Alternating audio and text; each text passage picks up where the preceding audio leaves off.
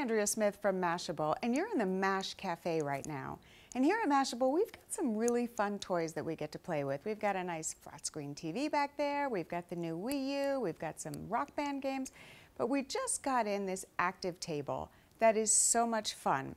It's made by a company called Promethean. It's designed for about 6 students to stand around and do activities, math, phonics, educational type games. So a couple of really cool things about this table. Number one, the teachers get so much information from it. So first, every kid has an avatar. It can be the generic avatar, they can put their pictures, but the teachers know who's been playing what. So they know in each group setting if one child maybe was more dominant or wasn't contributing at all to the group. They get a sense of that, and then they can adjust the plan accordingly. The thing is, I think a teacher really has to be kind of techie and pretty forward thinking and want to work with one of these. The games aren't that intuitive, at least not for the grown-ups here at Mashable.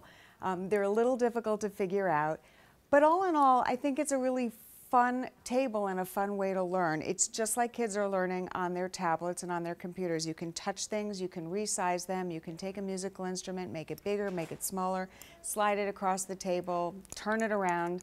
And there's also some really fun games here. It comes with 70 different activities. There's history, there's math, there's science.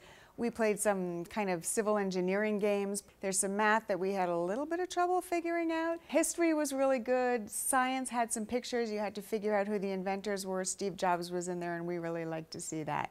I'm a little worried, though, how sticky fingers are going to be on this table. So I think that it's going to be one of those things that teachers are going to make sure that everybody washes their hands before they play with this. So for all of us playing here at Mashable, I'm Andrea Smith.